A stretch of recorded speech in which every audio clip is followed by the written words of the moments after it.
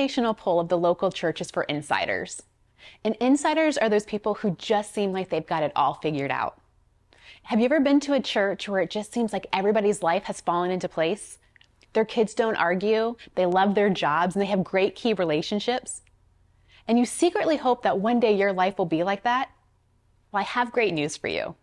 We want to be a church that is not for insiders, a church that's not for people who have it all figured out. Because honestly, none of us do. And that's what Jerry's going to be talking about right now.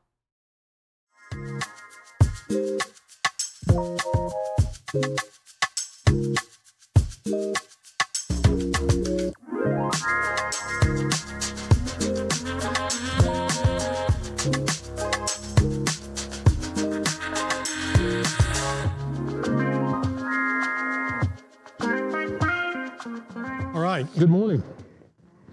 Make sure we're all on here. That song, when every time that line that says, "All my life you have been faithful. All my life you have been so, so good." That gets me every time. I'm back there in the back singing. I always have to stop and cry for a little bit, because it's just one of those things. I mean, of all the times in my life that I've been unfaithful to God, and He's always been faithful to me. Always been faithful. We're talking about the prodigal son, and the kid's ready to go home, and the dad's already waiting on him. Already waiting on him. And I told someone this week, I wrote something, I think on Facebook, I wrote something along the line of, I've given God 1,000,000 reasons to not love me, but He does anyway. So much to be thankful for. So for the last couple of weeks, as I said, we've been talking of probably Jesus' most famous story, a story of a guy who had 2 sons. And we've talked about, I challenge you to pray every day, God, help me to see other people in the same way that you see people. And help us as a church to see our community in the same way that you see our community. And last week we talked about being a church that treats people the way that God treated us. The Bible says, while we were still sinners, Christ died for us. And that sometimes we get a little full of ourselves and we think we're better than other people, and need to be reminded it was while we were sinners that He died for us, not while we had anything good to bring Him. And so today it's just us, okay, you in the room. We had a good crowd in the early service, and it's interesting. I have to remind people of this every once in a while, because sometimes we tend to think of the size of our church as just the people that are here.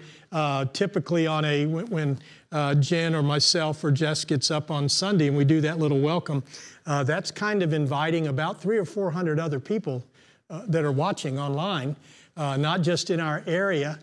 So it kind of joins the 2 congregations, if you will, and we've become one good-sized congregation. We've heard now, since we've been broadcasting live, we've heard from people in, 27 different states. And we chart everything. We're able to tell not who is, but how many are. And so on any given Sunday, even as you're sitting here right now, there's several hundred other people that are watching. So that's why during a service, I'll say you who are here or you who are watching.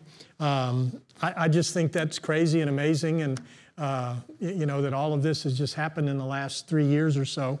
But if you consider Atlantic Coast your church, either physically or remotely, I'm glad you're here today, because I'm going to talk about us today. If you don't consider Atlantic Coast your church, again, you could not have picked a better day to be here or to be tuning in, because today's the day I'm going to be talking about what it is that we do. And I'm going to talk a little bit about that, because some of you may have figured out already we may be just a little bit different from what you are used to when you think about church. And if you're from a different faith tradition, and I was trying to figure out last night, and I just lost track of how many people I know in our service, in our church who, used to be this, used to be this, used to be that, with all the different denominations. So we have people from all different faith traditions. Maybe you're here or you're watching and you come really from no faith tradition. You're just kind of experimenting. You're just kind of checking us out. Or maybe you used to be a church person, but because of something that happened or what someone said or did, you don't consider yourself a church person anymore. I want you to know that part of the reason why we do things the way that we do them here is for someone like you. okay? Or for someone that you care about, that's their story. And today I want to pull back the curtain a little bit. It's like I said, it's going to be a 2-week series, so we're going to kind of stop in the middle here. Pull back the curtain and talk about why we do things the way we do. It's not a secret. I love our church. Been here a long time now. I'm proud of the way that we're doing things. I honestly think we're the best church in the area. Don't tell anybody that. We have a lot of good churches in the area, a lot of good pastors. I think we're the best. And I like going here. I would go here even if I wasn't the pastor. And by the way, not many pastors can say that. So, and there was a time when I couldn't. But anyway, I get every once in a while I get some feedback that's kind of negative, and every once in a while it's a lot of it's from outside, but every once in a while some of you are a little uneasy about our philosophy or they don't understand, and so I get that, and so periodically I do what we're going to do today, and next we can kind of go let you know why we do what we do. And remember, you can always ask questions, okay? Just wait till the end of the message, if you will. So, all right, so we have a saying around here. It's not original with us. We like to say that following Jesus makes your life better, and it makes you better at life. And when I say that, that doesn't mean that we think we're better than anyone else. It just means that we think that we're better off now that we are following Jesus. We're better off now than we were before we started following Jesus, because it has made our life better. Not necessarily easier, okay? Life is what it is, but it's made it better. And my own personal testimony is following Jesus, and there was a time in my life when I wasn't following Jesus as I should. But following Jesus, I think, has made me a much better husband.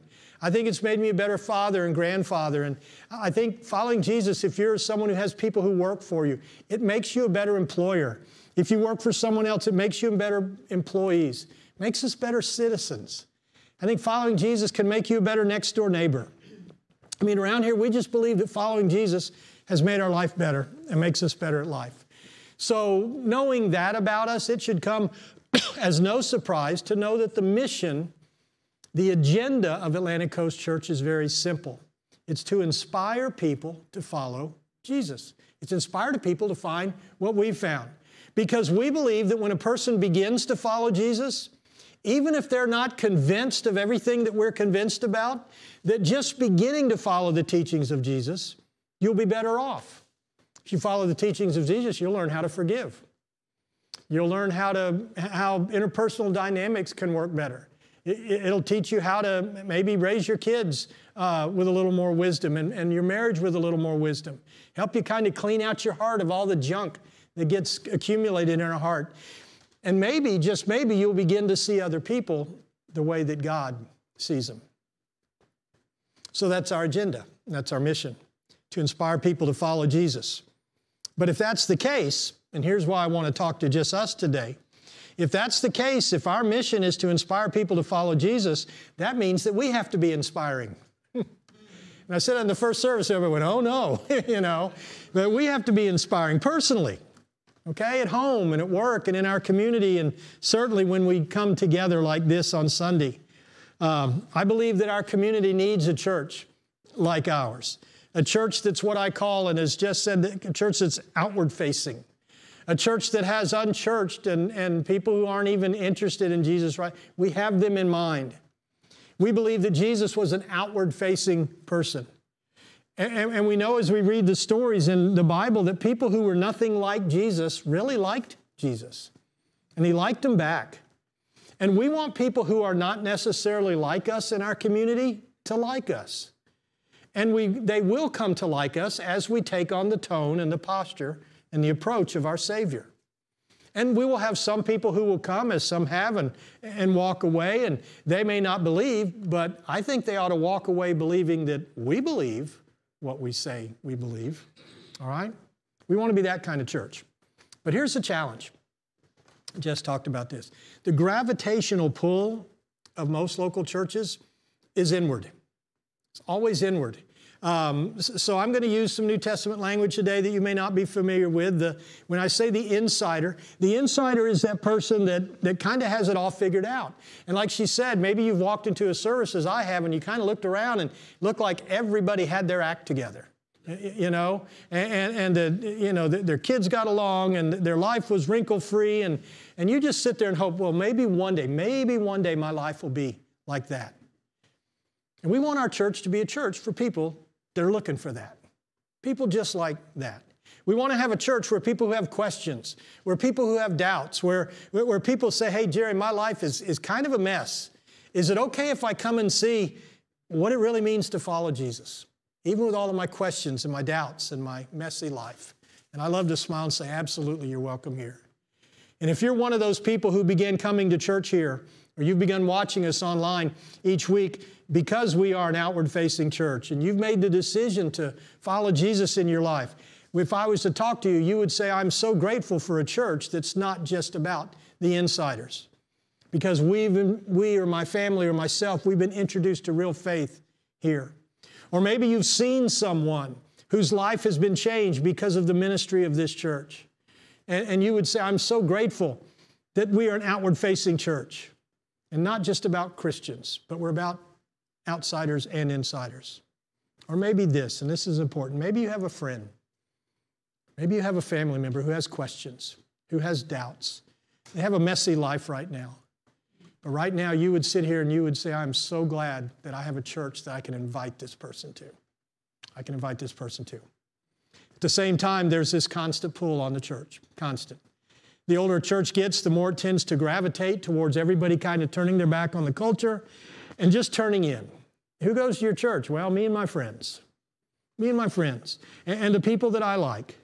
And listen, I've been in those churches. You don't want to be a part of a church like that, all right? I don't want to be a part of that kind of church. And the people who are responsible for ensuring that we don't become that is all of us. It's not just me. It's not just the leadership team. It's not the ones that are handling all of our children's and youth ministries right now. It's not just the band. It's not just the staff. It's all of us. So like I said, I want us to kind of just talk about us for a while today, and we'll carry it over in the next week. I'll also tell you this, our decision, if you say, well, that's the kind of church I want, if we make the decision or our decision to be this kind of church is not always met with universal approval. Believe it or not, you can't make everybody happy. You ever figured that out? My dad told me that if you try to make everybody happy, you don't make anybody happy. And it is so true in church. And you know, I hear it. The preacher doesn't dress like a preacher. I always laugh at that. I wonder what preachers dress like. I've been in churches where there's robes and there's collars and there's suits and ties, and Jesus wore a robe and flip-flops or sandals, I guess. You know, so I don't know. That's always one I enjoy. The music is not reverent enough. They don't do an altar call. They don't do communion enough. My two favorite criticisms, I actually received a note, and I get them periodically. Received a note in the offering box a few months ago. Now, I'll tell you something ahead of time. Typically, if you're passionate enough about something to write me a note and put it in the offering box, sign it. Okay? Be happy to get with you. When I get one, and again, it's just periodically, maybe once every 6 months or so, but I'll, and most time it's from a guest, not one of our people, but this one wrote it, and typically if I get one, the first thing I do, I realize what's coming, so I look at the end, and I want to see who it's from first. If it's not signed, I'll be honest with you, I throw it away. I do not even read it. Okay, if you're passionate about something, the Bible says the way we handle that is we go to each other, and we talk about it. So if you're not even willing to do that, I'm not willing to waste my time reading your 8-page letter, okay? And this one was about 6 or 7 pages, as I remember. But so it wasn't signed. It was from someone who admittedly said, I've only attended a few weeks. I think I said 6 weeks in the early service. But somehow in that time, they figured us out. Us, okay? And they figured me out, and they figured my motives out and why we're doing, and they figured this church and its missions out. And by the way, some of these things they're going to say, there could be some legitimacy to some of it.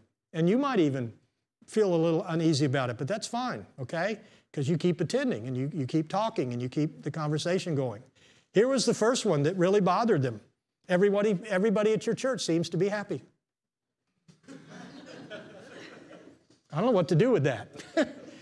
And here was their reasoning. They said, it seems like everything's going well. You must be doing something wrong.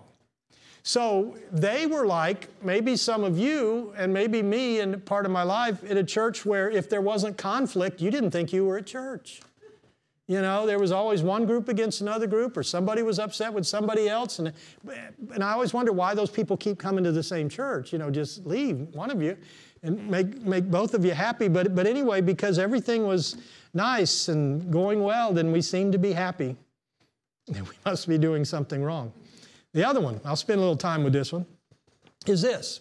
They're not very deep. They're not very deep. The preaching is not deep. The music is not deep, whatever. And I will say this, and I don't mean to be unkind because I'll explain what I'm going to say here in just a minute. If you really want deep, deep, deep teaching, honestly, you're going to need to go somewhere else. Okay? And I don't mean to be that unkind. And let me talk about it a little bit. I think you'll understand why I say it the way I do. And I want to define deep at the beginning because apparently this person did not know what deep meant. Okay? Deep means that you cannot touch bottom. Right? You get in a pool and you're in the shallow end and you can touch bottom and your feet and you're very comfortable and you move further out and you get the deep end. And what happens? You can't touch bottom anymore. You have to paddle, right? To stay up. You have to kick your feet. You have to hold on to the side because you are in the deep end of the pool. All right? So just to clarify, I'm saying today, my premise is there's no such thing as deep teaching or deeper teaching. I think that's a Christian myth. I think there is confusing teaching that masquerades as deep teaching. A couple weeks ago, my wife and I went for 4 days. We went up to Charleston, South Carolina, and there was a pastor's conference, and it's a group that I had not been affiliated with before, didn't know anything about them. And so I went, and I got into the second speaker, and my wife was back at the hotel room, and I texted her, and I said, "This is deep." And she said, "Well, what's he said?" I go, "I don't understand anything he said." I mean, he's using words that I didn't know, and I'm not used to a guy, nothing against robes and collar. I mean, and that was part of their church tradition. That was fine and everything.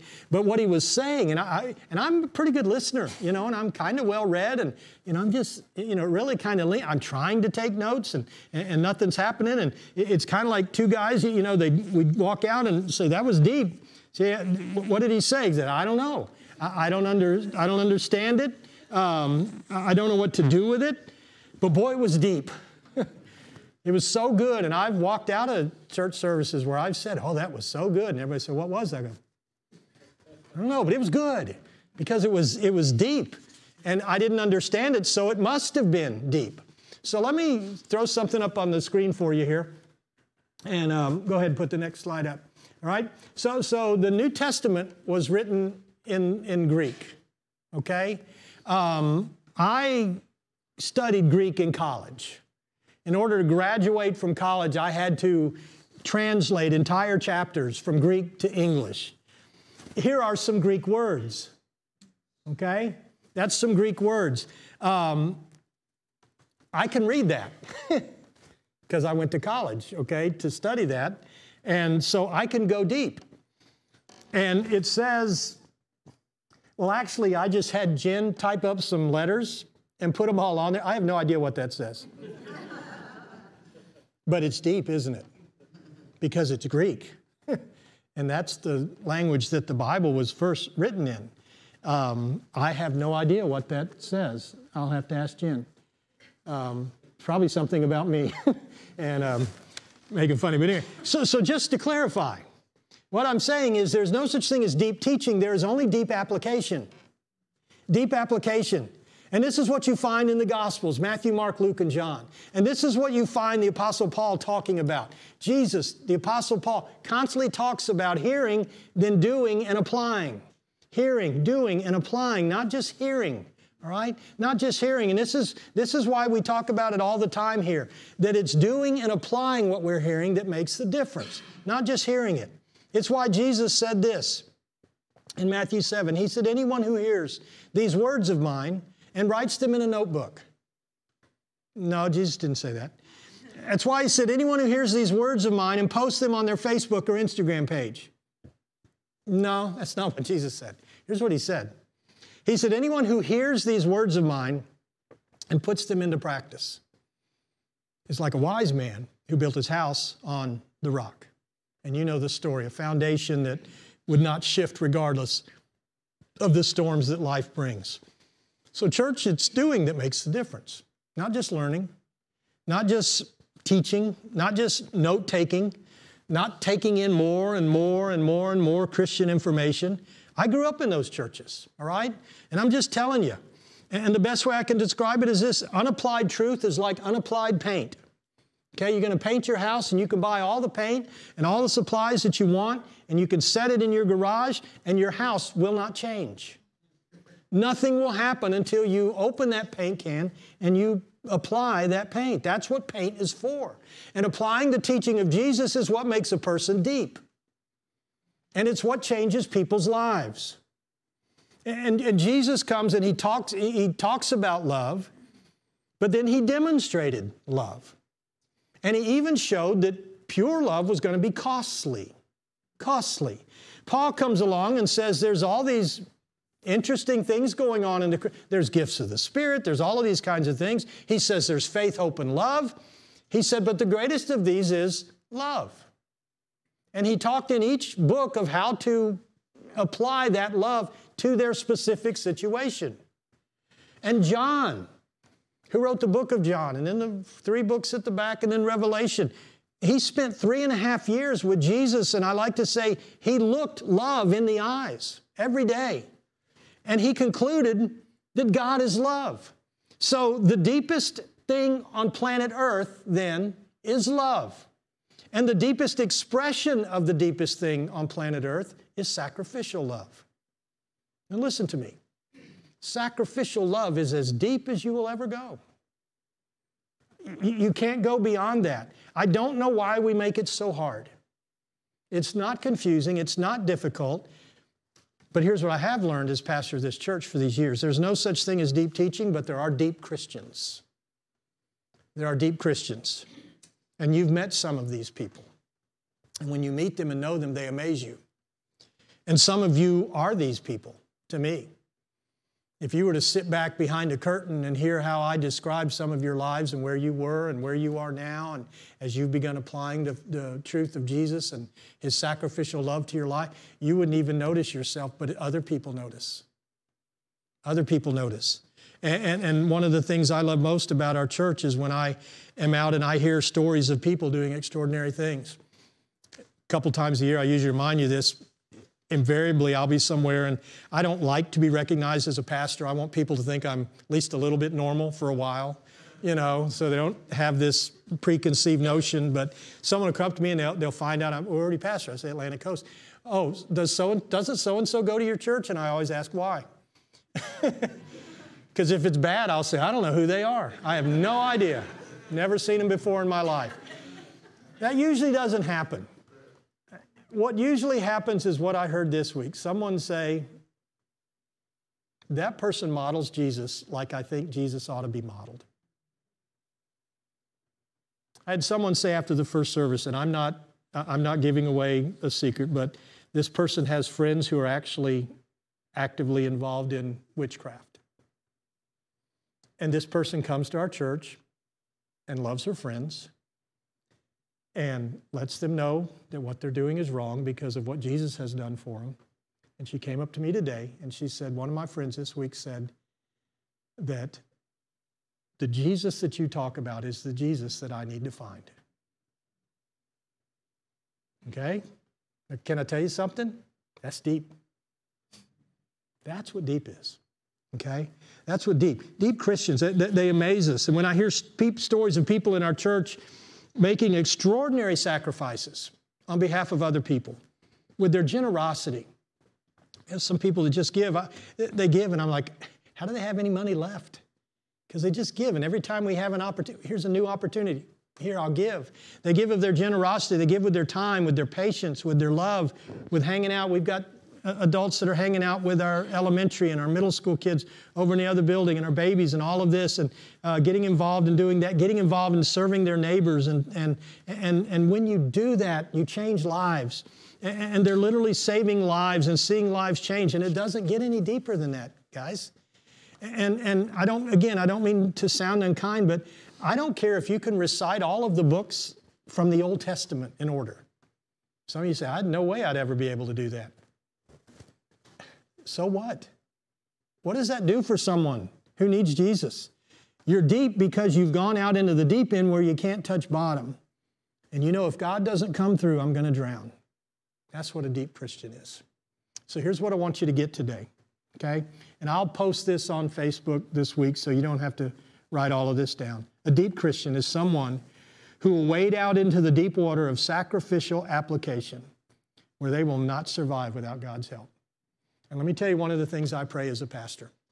And I pray for our church, and I pray for all of our ministries and all the things we're doing. And I've realized that probably 90% of what most churches do, they could do even if God didn't show up. We're that good. We can program lessons, we can program curriculum, we can schedule stuff. I get that. I just pray that stuff happens around here that we all just back off and say that was God. We're not that good. That was a God thing. And when we see those, to be very, very aware of them, all right? So the ones who wade out into the deep water of sacrificial application where they won't survive without God's help, and some people say that's not so deep, but listen, deep is not the issue. The issue is it clear? The issue is it convicting? Or would you rather hear a bunch of words you don't understand, or would you just simply begin to do what Jesus has told you to do very clearly? All right? Because Jesus is going to lead you and I to do some things, and our church to do some things that'll make us uncomfortable, okay? I've tried to challenge you around here, and I'll challenge you again, getting involved in a class, a local ministry, helping with some of our kids' ministry, getting food for people, cleaning a building, knowing your neighbors, serving your neighbors.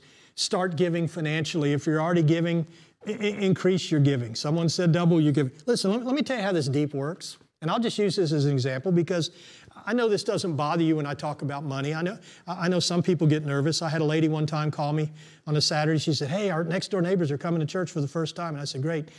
You're not going to be talking about money, are you?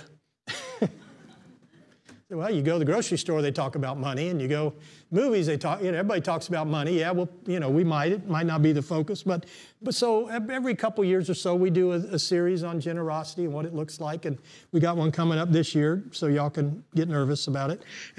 But what if I got up here and I preached a sermon, and I said, everybody in here, you need to increase your giving. And I had several points and an illustration and a joke that made you laugh, but I said, you need to increase your giving. Okay? In fact, I said, if you really want to be right with God, you should double your giving. Now, I don't believe that. I'm just saying as an illustration. You know what most of us would do? We would begin to back up out of the deep end and get into the shallow end, wouldn't we? And we'd say, oh no, I'm good. I don't need to have someone help me touch bottom. I can touch it myself. I don't need to do that, all right? Listen, someone challenges you to do something that stretches your faith. That's an invitation to step into the deep end, to step into that place where God has to come through or else you're going to drown.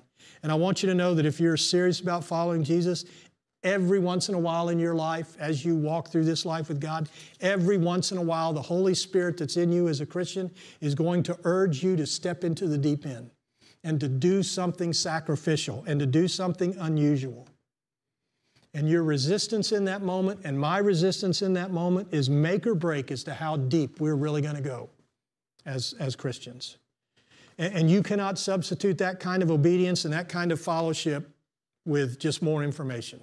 I'm not going to do all that, but I'll go to another Bible study, or I'll do this, or I'll, more devotion, something like that. I want to challenge you today. Do something that stretches you.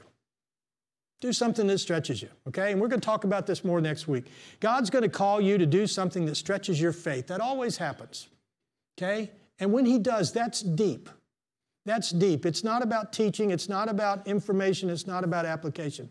So the Greek words, again, that we had up on the screen, all right? That's not deep. That's just Greek.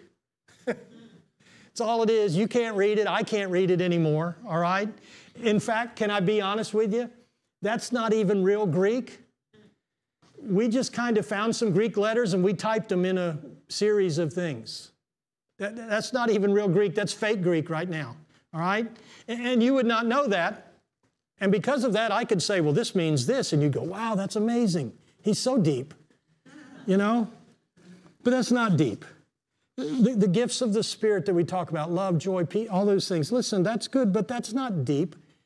Here it is. God gifted every single one of his followers with gifts, talents, and abilities. Not so you can play in the shallow end and say, look at my gift, but so that you can step out into the deep end and use those things that God has given you, where you have to trust God and maybe pray like you never have before, and you use those gifts to serve other people. That's sacrificial love. And let me tell you what I've found. Those are the kind of people that are attracted to this church. And that's some of you. And as your pastor, it's amazing to hear the stories. And you think it's not a big deal, but it's a huge deal. I remember I had a grandparent. We grew up in Miami, and I had a grandparent in Atlanta, and we'd go see them every 2 or 3 years. And first thing my grandmother would say when I would get out of the car is, "My, how you've grown." And I always kind of put my head down because I didn't think I had grown. But other people noticed I had grown. And sometimes you don't know, but I know, and your neighbors know, and your church family knows, and your coworkers know. And it's amazing to hear, not what you have learned, but what you have done in response to the call of God in your life. So let me wrap this up in a couple minutes, all right? So we want our church to be deep. And when I say deep now, I mean I want us to be theologically grounded. I want us to be true to the words of God. I want us to be grounded and anchored to the resurrection of Jesus.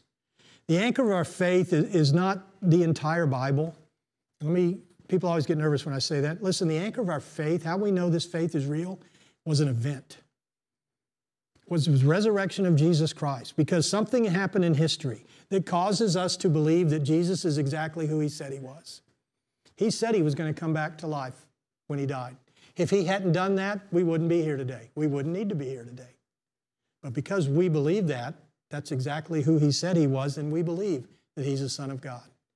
I say it like this. I say we're Christians today because of an event that started a movement, the church, that produced and preserved reliable documents. That's how we got our Bible, okay? And we want to be anchored in that. And it causes us to take the teaching of Jesus seriously, because again, if a guy says he's going to come back from the dead and he does, you kind of believe everything else he says, all right? And from here then you have the Apostle Paul, and he writes to all these churches, here's how to apply the truth of what Jesus taught. And we have the Old Testament that tells us the story of Jesus in prophecy and all of the story leading up to it. So we want to be deep. We want to be anchored in Jesus and the teaching of Jesus and the resurrection of Jesus. And then we want to actually do what Jesus told us to do. All right? And that allows us to be deep. And here's where I want to go next week. I want us to be wide. Some of you grew up in Sunday school and you remember that little song, Deep and Wide? Okay? I want us to be wide. And we'll talk about that next week. I want us to be as stretched out as we can be. To stretch out this thing of the love of Jesus just as far as we can. I love it, Christmas story, because the angels, remember what the angels said? They said the coming of Jesus is good news of great joy to all the people. Not just to church people. They didn't even have a church back then. Okay? Not just to, the people who were, very devout. No, to all people. And so Jesus then comes along and he tells us to go into all the world, to every generation, every culture, every person, every mess with the good news of Jesus. So we want to be deep in terms of what we are anchored to and our own personal application. And we want to spread a message that's as wide as the whole world. And we'll talk about that next week. Okay? Let's pray. Father, we thank you for the opportunity to be here today. Father, I'm thankful for your goodness. And that's what we're talking about even in all of this. You have been so good to us. And you ask us to be good to other people for you so that they'll find you. So God, we're thankful for your goodness. We're thankful for your patience. I'm thankful that all my life you've been faithful. That you will never let me go. And God, with all of the junk and the baggage that this world is carrying around, that's a message that everyone needs to hear. That there is one who loves them.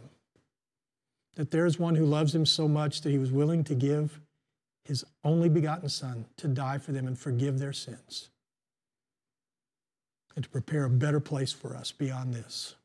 So God, we are so, so thankful for you today, for your Holy Spirit, for Jesus. We pray this in his name.